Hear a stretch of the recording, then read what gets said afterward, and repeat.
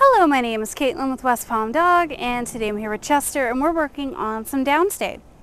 Now today we're working outside because we want to take advantage of the environment change. Now when we're working with dogs, we always change one element at a time. And those three elements that we work with are distance, duration, and distraction. Today we're working on distraction in his downstay position. So the reason why we're working outside is because outside is a massive distraction. There's a lot of things that are out of our control, lots of bugs, trees, lizards, lots of things that we can't control, which makes it the ideal place to practice, especially for an advanced dog like Chester.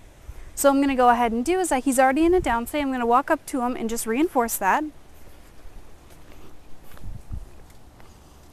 Stay. And you see him giving the treat nice and low to the ground and then asking him to stay with the flat palm. And today I'm just going to be walking around him. So I'm just going to start going one direction.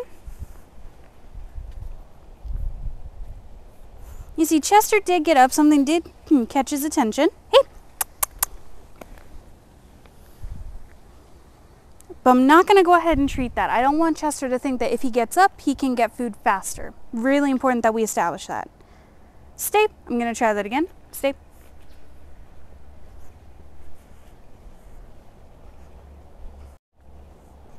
Yes. Stay.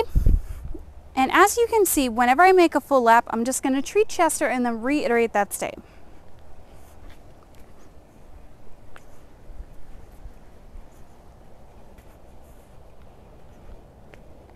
Yes. Stay.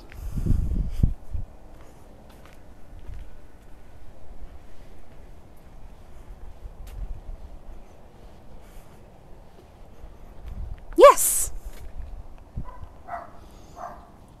Stay. You see, something caught Chester's attention, but I like that he didn't pop up. That's really nice. Now I'm going to go ahead and start going the other direction. Stay.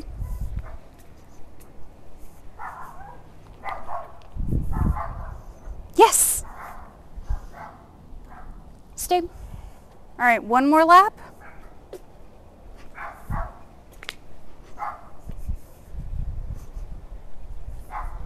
Yes, good boy. I'm going to go ahead and treat him. Tap on the head. Okay. And that was a really nice job from Chester. I like that even though there are some distractions in the background, he did not break except for at the very beginning. Overall, really great session with Chester.